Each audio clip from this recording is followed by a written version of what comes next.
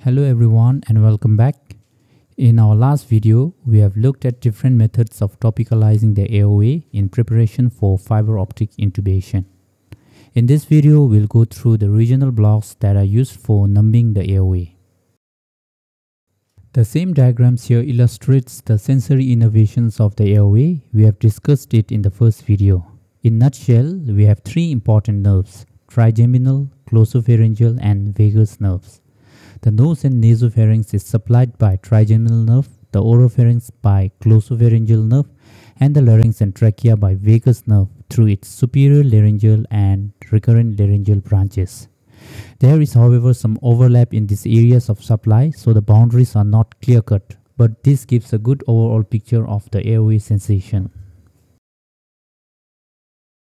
For anesthetizing nasal passage, topical anesthesia using sprays, nebulized anesthetics, or cotton swabs soaked in local anesthetics are effective. For oropharynx and larynx supplied by glossopharyngeal, superior laryngeal, and recurrent laryngeal nerves, topical techniques works well too, but we have the option of nerve blocks. These nerve blocks provide deep level of anesthesia but pose risk of injury to the nerve itself and adjacent tissues. They are also technically more challenging than topical methods. Let's begin with glossopharyngeal nerve block. The glossopharyngeal nerve provides sensation to the posterior third of the tongue and the vallicula, and also provides the sensory limb for the gag reflex. Therefore, this nerve block is particularly useful in abolishing the gag reflex. There are two approaches described for this block: intraoral and peristyloid approach. For the intraoral approach, the patient needs adequate mouth opening so that the posterior tonsillar pillars or palatopharyngeal arch is easily visible. The oropharynx also needs to be topicalized with lidocaine spray before attempting the injection. Then, using the tongue depressor to expose the posterior tonsillar pillar, we inject about 2 to 5 ml of 2% lidocaine submucously at the caudal aspect of posterior tonsillar pillars, approximately at about 0.5 cm lateral to the base of the tongue. The needle is then advanced only about quarter to half centimeters depth. We can use a 22 or 25 gauge needles, and it is important to aspirate before the injection. We then repeat it on the other side. Alternatively, a lidocaine soaked gauze may be applied firmly to the area for several minutes. This method reduces the risk of intravascular injection, but it is less reliable than direct infiltration. In peristyloid approach, which is an external approach, we inject local anesthetics just behind the styloid process.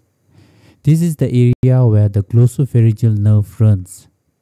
The internal carotid artery lies very close here, so careful technique and aspiration are essential.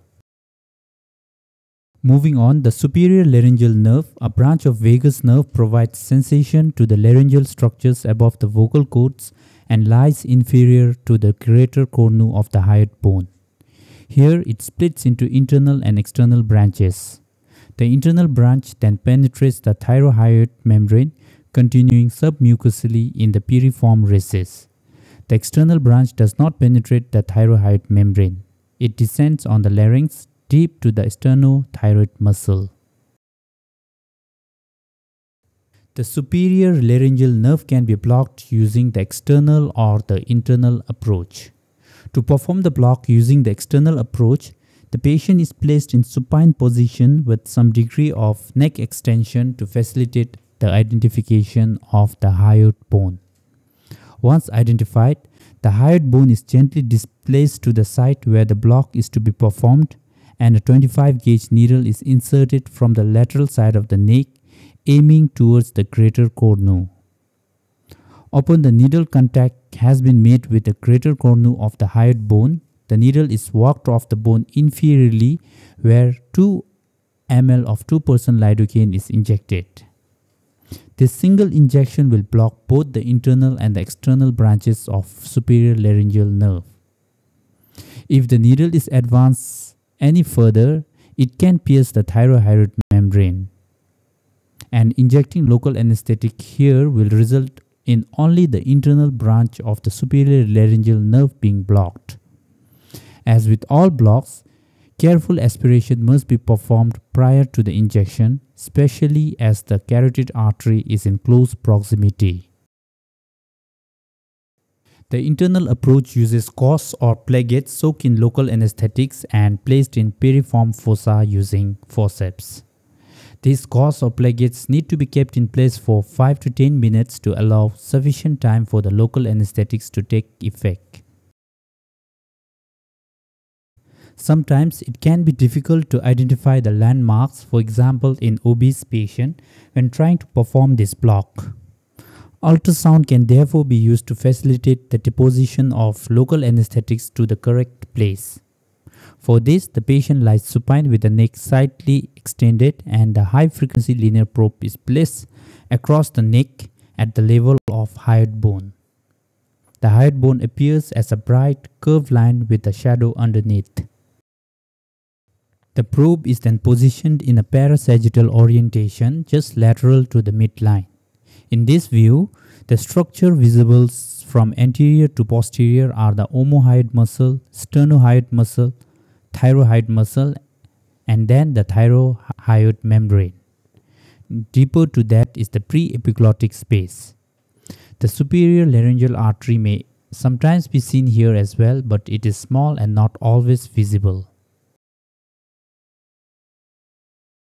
After identifying these landmarks, a needle is inserted out of plane from anterior to posterior until we reach the plane just above the thyrohyoid membrane. Hydrodissection helps confirm the correct space.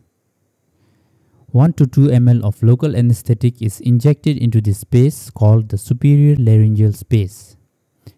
This space lies between the hyoid bone above and the thyroid cartilage below, and is bounded anteriorly by the thyrohyoid muscle and posteriorly by the thyrohyoid membrane and pre-epiglottic space. The sensory innervation of vocal cords and trachea is supplied by recurrent laryngeal nerve, also a branch of vagus nerve. Direct recurrent laryngeal nerve blocks are not performed as they can result in bilateral vocal cord paralysis and airway obstruction, as both motor and sensory fibers run together. Therefore, this nerve is blocked using translaryngeal block. For this block, the main objective is to identify the cricothyroid membrane, and to do this, the patient is placed supine with the neck slightly extended so that the landmarks become more prominent. The neck is then palpated carefully until the cricoid cartilage is felt, and just above this structure, lying below the thyroid cartilage, is the cricothyroid membrane, which serves as the target point. The trachea is then stabilized between the thumb and the third finger of one hand, while a 20 or 22 gauge needle attached to a syringe is advanced perpendicularly through the skin toward the membrane with continuous aspiration, and the sudden appearance of bubble confirms that the needle tip has entered the trachea. At this stage, 5 ml of 4% lidocaine is rapidly injected before the needle is withdrawn, and the resulting curve helps to disperse the anesthetic widely, thereby producing an effective recurrent laryngeal nerve block. For ultrasound-guided translaryngeal block, the probe is first placed in the midline of the neck in longitudinal orientation, where the tracheal rings appear clearly on the screen.